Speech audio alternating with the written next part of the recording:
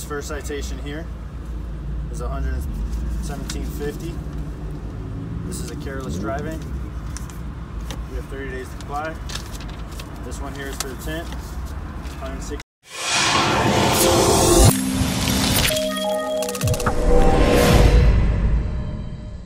What is going on, guys? So today we're gonna be vlogging it up. I got a few things to do with the cars.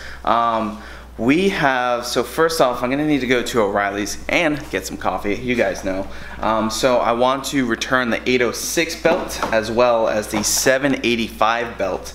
Both of these, the 785 belt was too small and the 806 belt was too large. So I actually had O'Reilly's went ahead and they ordered me an extra 795 belt, which is the one that's currently on the car. So that way I have a spare one. I'll return these, get a little bit of money back, which will be good for that.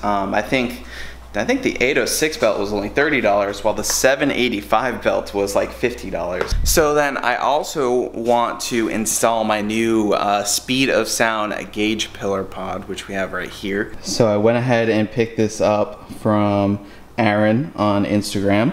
So this is gonna go in the Cobra, my boost and AFR gauge will go right in there. So that will be good and that'll fix the issues. The issue I had with my existing one, the tabs broke on it and I didn't want to cut my actual factory one. I actually just had a kind of junky one in there, so that's why it kind of broke. So I'm going to be installing that on the Cobra. For any of you guys asking about Turdzilla, it's kind of just been sitting here. The rear end is still blown. I was looking for a temporary rear end to put in the car for Mustang Week. Unfortunately, I haven't been successful in finding a cheap rear end to put in the car for Mustang Week as a temporary. And I've really been focused on the other cars to get them ready for Mustang Week. So we're not going to be bringing Turdzilla, unfortunately, this year. Matt is coming down, so he should be bringing his car. So instead of Turdzilla this year, we're going to be bringing Matt's car, or Matt's going to be driving it down from Rhode Island. So I also want to, I think I'm going to finally make the switch from the Magic Drift to the 0304 Cobra OEM spoiler. So I'm going to be installing the late model restoration 0304 OEM style lip. And then we should also get a UPS package here today, which is going to be an exciting one. So we're going to be starting up the 700 wheel horsepower build on Ashley's car. As you guys know, Ashley cannot stand to not have the fastest car for very long. So we have a set of coming for the car, a 3.625 Whipple pulley. I also have a fuel pump booster left over from the Cobra that we can go ahead and slap right in there. And then we're going to be getting the car tuned by Ken at Palm Beach Dyno. So I'm very excited to get that car turned up. We also need to get rear tires because hers are done. It's actually just a lot of camber wear. So we're going to be getting new tires there soon. But anyways, let's go off to the store, return these things, get some coffee, and then get to work.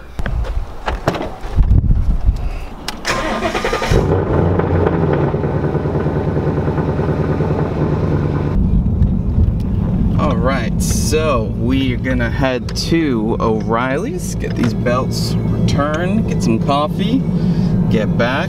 I actually have a few emails I have to do for some business, and then we'll be working on the Cobra a little bit. Hopefully UPS shows up with the goodies for this car. You guys know coffee's life.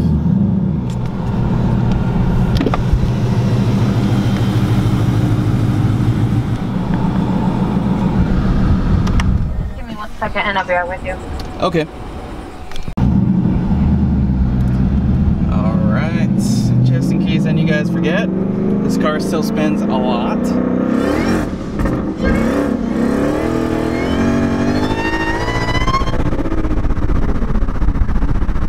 Spins a lot, guys. There is no traction there at all.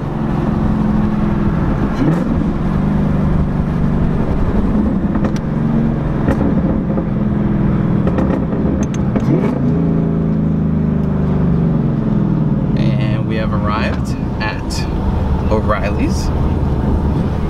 There's a 3-valve over there.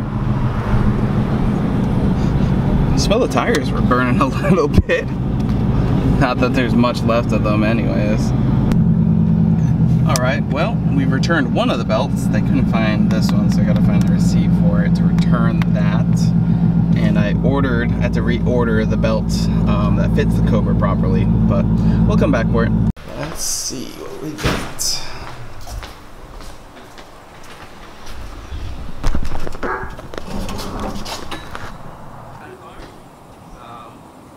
gonna be 100 wheel horsepower on this. Wow. It's gonna make 700 or so. Damn. The red one already makes 700, but.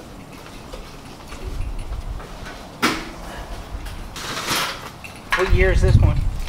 16? This is a 16? Yeah. Nice. Alright, I'll see you later. Alright, thanks, man. Now you gotta get to work. Yep. That might be another indication. And there it is, guys. I mean, you thought we were slacking on this. We're not slacking. Sorry, neighbors. Alright, so I am running out of time before I gotta go to work. I got about 10 minutes to try to install this. But let's go ahead and try. Got the Cobra out here, gotta get the keys. So I got so many comments about this thing being broken. It is hot. So I got so many comments about this thing being broken, people complaining and everything like that. I just had to wait for one to come in, guys. Put some windows down. It's so hot in here. It's about 95 degrees out. Alright, well, I don't know if anyone else has used these before. I'm kind of frustrated with it. There's literally no way to get your hands inside here, so my wideband's fine because I can get the plugs through, but there's no way to get your hands in there to tighten down the gauge behind it, so I'm gonna have to use some double-sided tape that's probably just gonna come unstuck every time it gets hot in the car, which is every day in Florida. So right now I don't have anything to keep that still. Boost gauge is just not gonna work at all, so I'm just frustrated with this thing. I cut out the boost gauge because I was annoyed with that. So yeah, fairly annoyed with these stupid gauges, stupid gauge pods. I don't know, like people have said that the speed of sound one is the way to go, which it looks great, but there's literally no way to access inside this hole. So I'm gonna have to use double-sided sticky tape right around this edge to get this to stay in, and it's probably still gonna eventually pop out, and then this one is just empty. So I'm just kind of annoyed with this thing. Alright, so I'm gonna have to finish up on the gauge stuff later, as well as swapping over the front lip later. Alright guys, so I want to preface this next part. This is actually a few days later. I feel like my day kind of took a turn for the worse, and well, anyways, I want to give you an update on that last clip. As you guys know, working on cars can get frustrating when things don't work. Honestly, it's best to not rush things, and then you just won't have those issues. I did manage to get the speed of sound gauge pod in the car. I'm gonna have to rewire the boost gauge because there's a wired kind of clump that wouldn't allow this to sit properly. I used some double-sided tape to wrap around the air to fuel ratio gauge.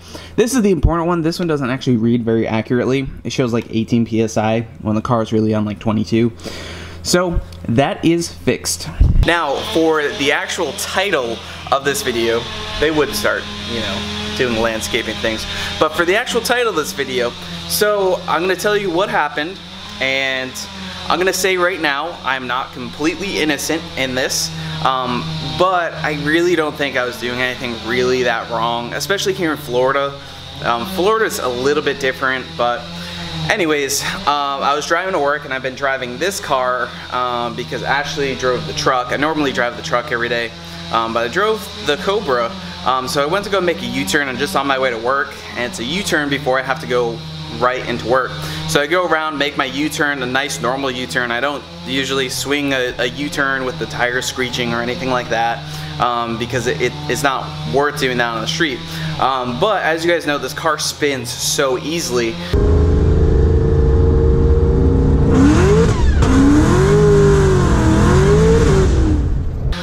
And I guess, you know, part of me is just I don't really care that much because the car spins all the time anyways. And then the other thing was I was kind of looking at the traffic coming up, and I was like, okay, well, I'm gonna accelerate fairly quickly. I do it all the time anyways, not a big deal. So in first gear, I gave about half, you know, maybe 3/4 throttle, and the rear end spun, but I got up to speed and then took my turn. You know, coasted right off into the parking lot where I work. go to get out of the car, and there's 2 motorcycle cops behind me. This guy shouts at me to close the door. That's when I started recording. And the other guy banged on the window, which you guys will see. And it really just was not a good time. The guy thought I was trying to show off or be an asshole, which I really wasn't. But you guys can play the clips next and, you know, form your own opinions. I obviously was not in the best mood after dealing with this gauge pod, and then dealing with that and then being late for work. But, you know, a lot of the times you have to just remember to, you know, stay positive in these, you know, things. I ended up having a great rest of the day, but, you know, sometimes when you're having a bad streak, it just keep coming. So that is the second time I have gotten in trouble in Daytona. Like I said, this car does spin the tires very, very easily. I just wish the cop would have been much nicer. Usually I'm much more calm in a police interaction, but I wasn't because I was really caught off guard because I was trying to go into work. Then I was told I had to get back in my car, and it was so hot because I had the car off, so therefore AC's off, so it was like 95 to 100 degrees in the car. And then the cop was telling me to close the door, and then I was trying to close the door but also put the window down. Then the other cop was telling me to put the window down while the other one was asking me questions. I thought it was, you know, kind of ridiculous. And then he was trying to like scream at me, telling me that I was like showing off, and you know, then he thought I was trying to argue with him about the tint. My tint isn't 2%, but you know, it's just how it goes. So that is my explanation for these clips that you're gonna see. Okay.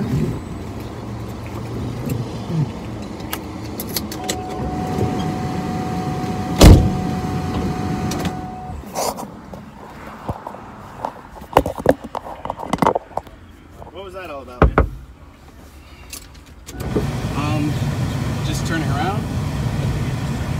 Slide your ass in sideways because you wanted to show off and spin your wheels.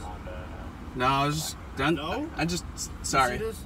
It was all on video, dude. Yeah, I'm just trying to get to work. Just trying to get to work sideways? Yeah. I'm sorry. Roll your window up halfway? Halfway. License, registration, insurance, man. Yeah, I'm just trying to get to work. I gotta be there, and You're not gonna get to work when you're dead. You got 2% tint as well. That's illegal, man. What's going on? It's not 2%. It's not 2%. Read me that number. I'm sorry. I'm not trying to argue with you. Just read me the number. Okay, it says 2%, sir. Where do you work? This should be my new one. Yeah, I just put myself on 700. Yeah. What? You're on a 700. Where? Here? Speedway? I'll take it. You're down.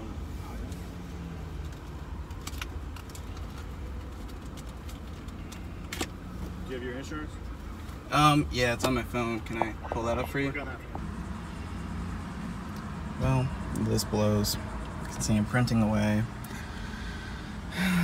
Literally right outside work. So, that's cool.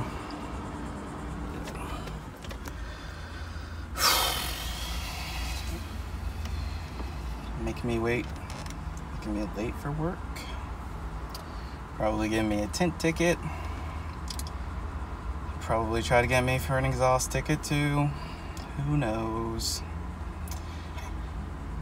I think what's worse is I'm late for work because of this, so that's cool. That's just writing away some tickets. I'm getting sunburnt. Car's hot. It's hot in here. Great way. Go on with the day. He's gonna come back with a book of stuff for sure. Tried to tell him I was late for work. Told me he would tow my car and take it away because I'm reckless driving.